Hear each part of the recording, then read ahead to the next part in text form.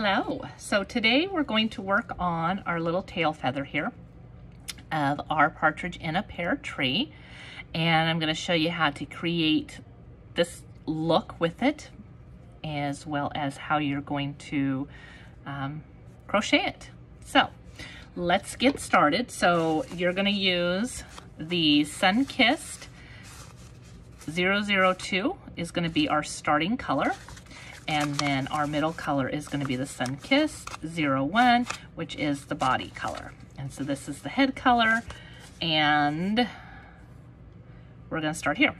Okay, so first tip, leave a long tail because your initial tail is going to be what you're going to sew him on with, okay? Because is this one here that I've done up, I haven't completely finished this one yet. It still needs to be tied in together here. But this is going to be the top away from him. This is going to be where you attach. So, and that's going to have that starting. So that's where you really want the long tail. Leave a long enough tail for these to be able to weave your tails in, as well as kind of cinch that together. But you don't need to leave as long a tails here, just enough so that you have some to weave in, okay? So again, like I said, you're going to want to leave. So leave about that. You're not going to be doing a lot of sewing, but you know, not bad to leave. We'll go with that. Okay, and so you're going to chain 13. So this is how I usually start my hooks. I know everybody starts theirs differently. That's how I start mine. 2, 3, 4, 5, 6, 7, 8, 9, 10, 11, 12, 13. Okay, so let's just double check. 1, 2, 3, 4, 5, 6, 7, 8, 9, 10, 11, 12, 13. Okay, we have 13. I went to test this earlier and I accidentally did 14, and I'm like, why is it off? Because I did 14 instead of 13.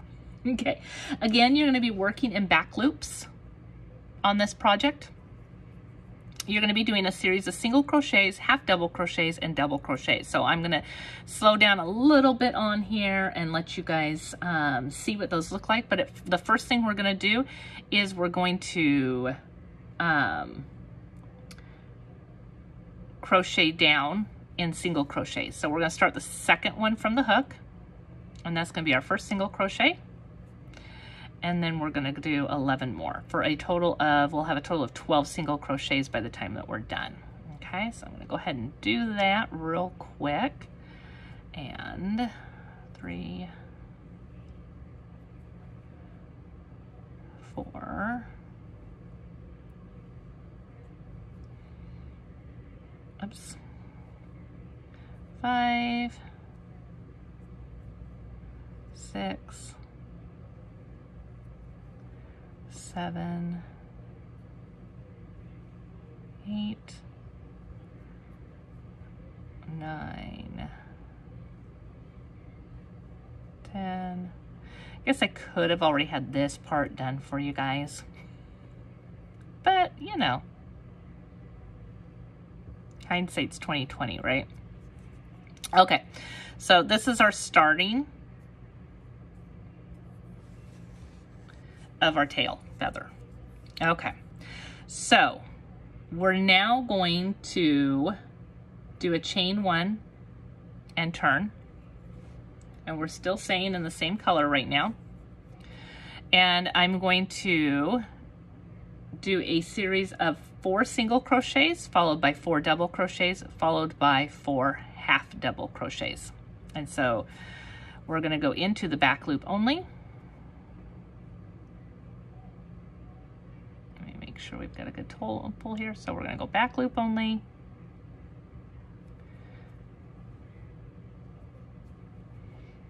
One, 2,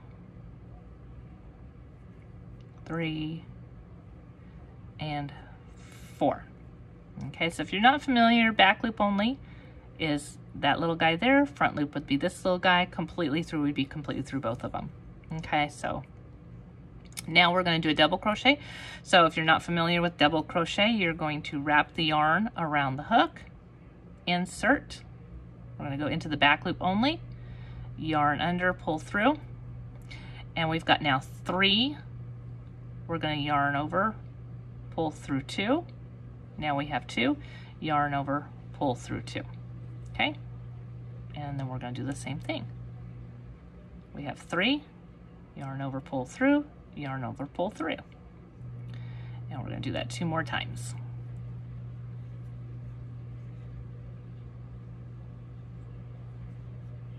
Okay, so now we're going to do a half double crochet, which is very similar to a double crochet. We're going to yarn over, we're going to insert into the back loop, yarn under, pull through. We have 3, yarn over, and we're going to pull through all 3, and that's a half double. Okay, so one more time, we're going to yarn over, we're going to insert our hook, yarn under and pull that up, or you could yarn over. I yarn under because it makes it tighter, and then go all the way through. Okay, and we're going to get 2 more here, and yeah.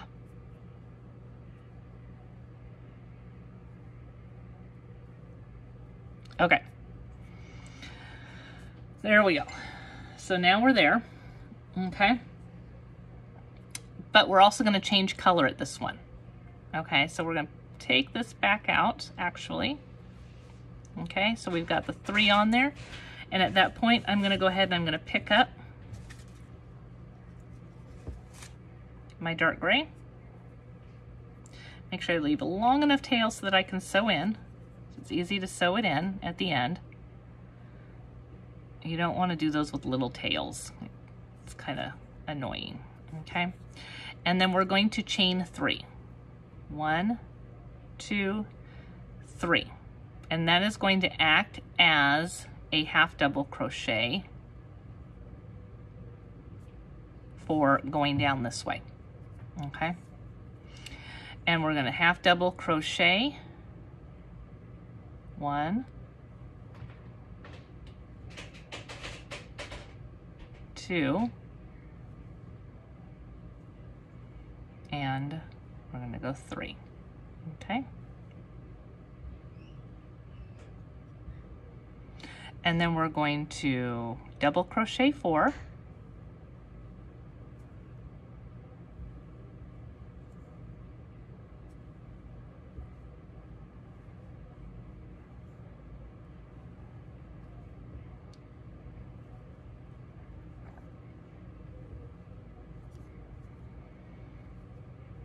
and then we're going to single crochet 5 times.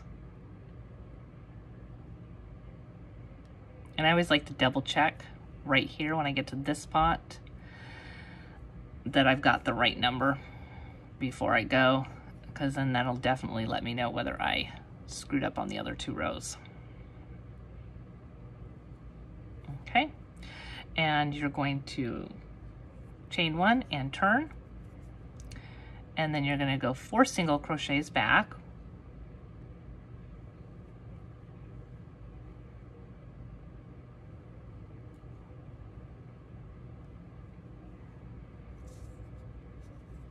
and then you're going to go 4 double crochets,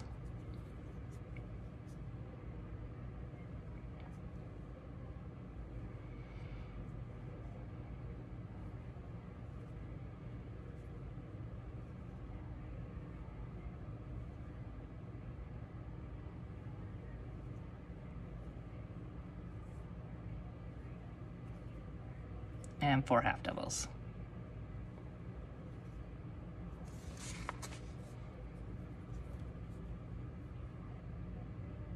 I should put my light around my neck. These dark yarns can be hard to see sometimes.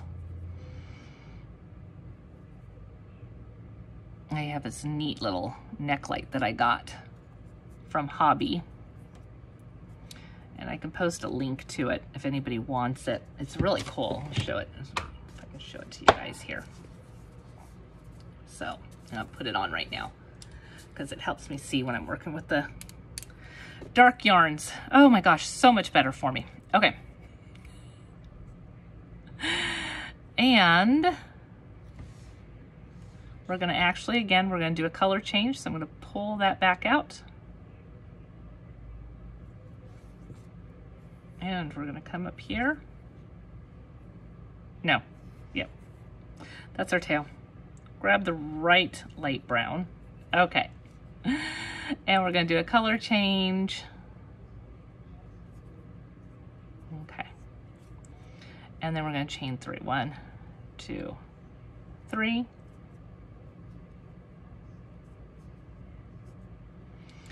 And then we're gonna go in here and we're gonna do the same thing that we did before. So it's just a lot of repetitive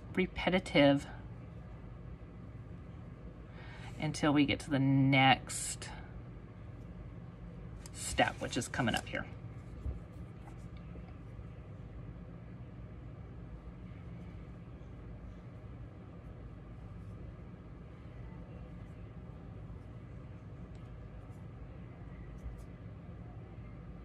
Let's see. 1, 2, 3, 4, 5. Yep. That's where I'm at. 1, 2.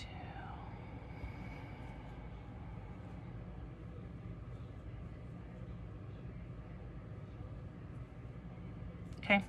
And now we're going to chain 1 and turn, and then I'm just going to go ahead and we're going to go up 12 single crochets, and then that's going to be, then we're going to be at the next step. So 1, 2, 3, 4,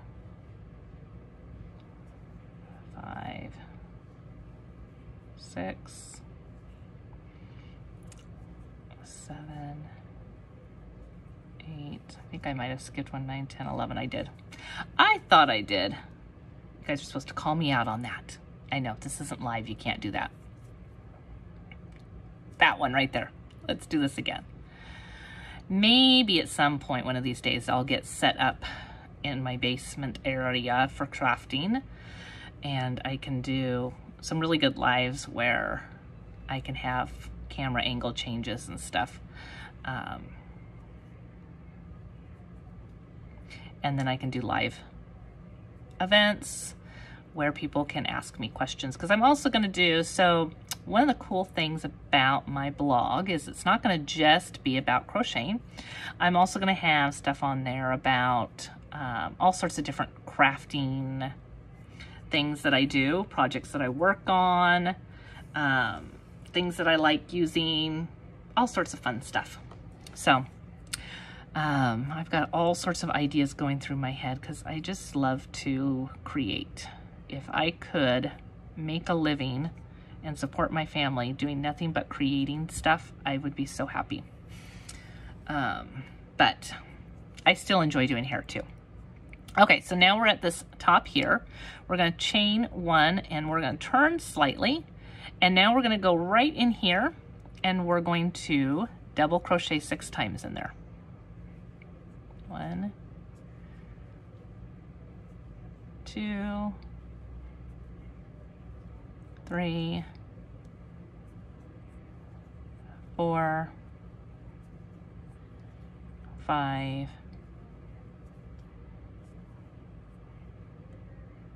6. Okay.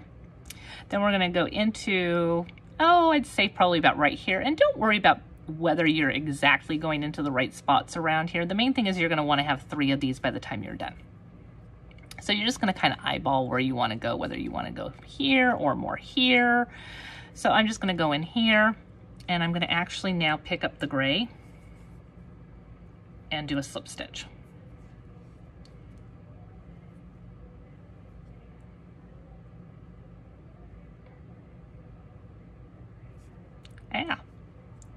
Where am I coming out? And this will be part of 2 where you want to go in at on where it would be easy to pull it out through. Okay. And then just kind of tighten down, right? And then you're going to kind of want to go somewhere right in this area here. We'll say right here. So we're going to loop. We're going to do 6 double crochets right here, and I think I might have, yeah, hold on, let me do this one more time. I didn't get that yarn very good when I brought it up. That's what the problem was. Okay, so we're gonna go in here somewhere, and we're going to grab this and bring it up and bring that through. There we go, that feels a lot better. Okay. Hopefully I'm still in good view for you guys here. Okay, now we're gonna go in here and I'm gonna do 6 of these. 1, oh, come on.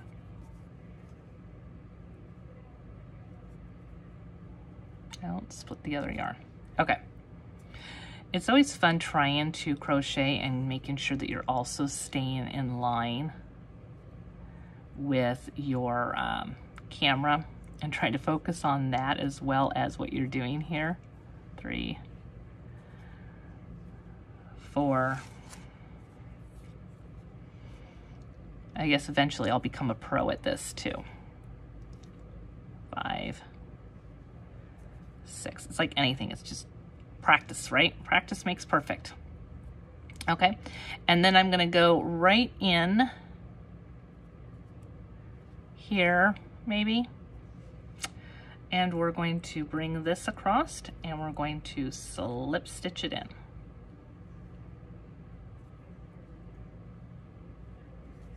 Okay, and then we're gonna go somewhere in here, maybe at the very end, and we're gonna do 6 double crochets there. Okay.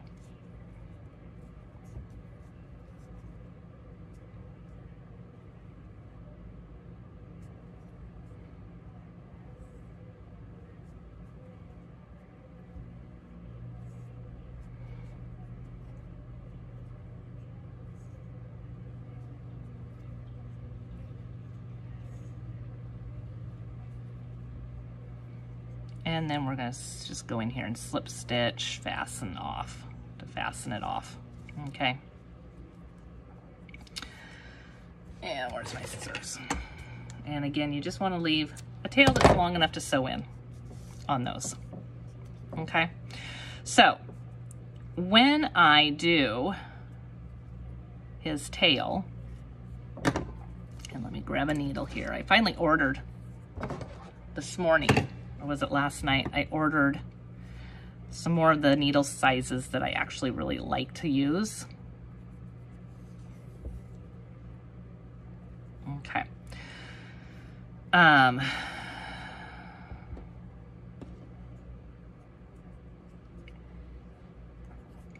So that way it's easier for me to do this.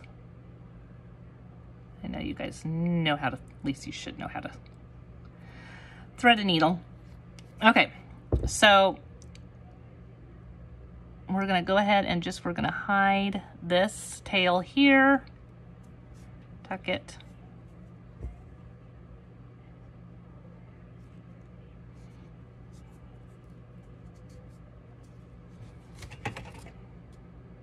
Normally I have my smaller scissors, but I keep forgetting to bring a pair back down here.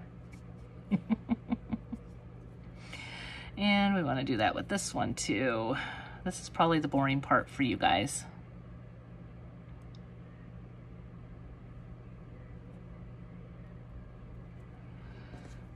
So I'll try and do this as fast as possible.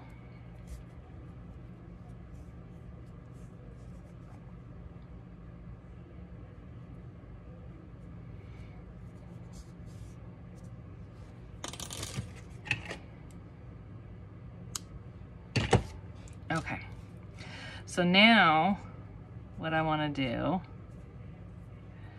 is hide this, right?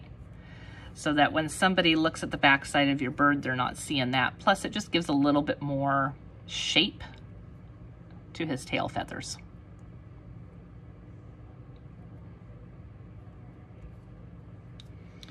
Okay, so I'm going to go ahead and I'm going to come in here over to the other side. It's just kind of like what I did with the leaf, right? And we're just going to pull it together.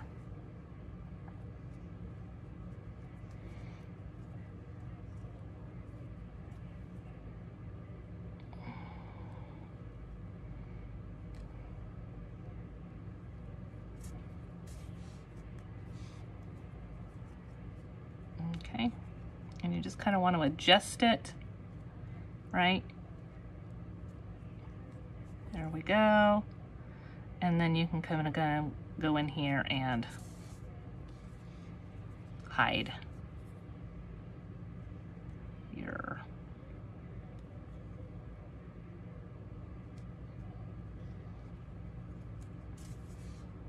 so yeah, you're just kind of pulling those together just like you did with the leaf to just kind of bring that together, and it just gives them a little bit more of that.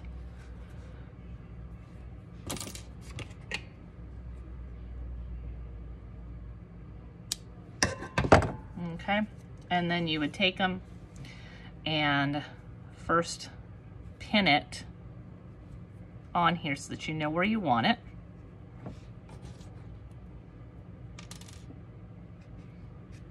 Kind of your idea of where his feathers are going to go. Okay, and then I would sew them up to about right in here. So probably you're going to go up about 1, 2, 3, 4, at least maybe 5 stitches up, and then insert, bring it through, and come out the other end and sew down.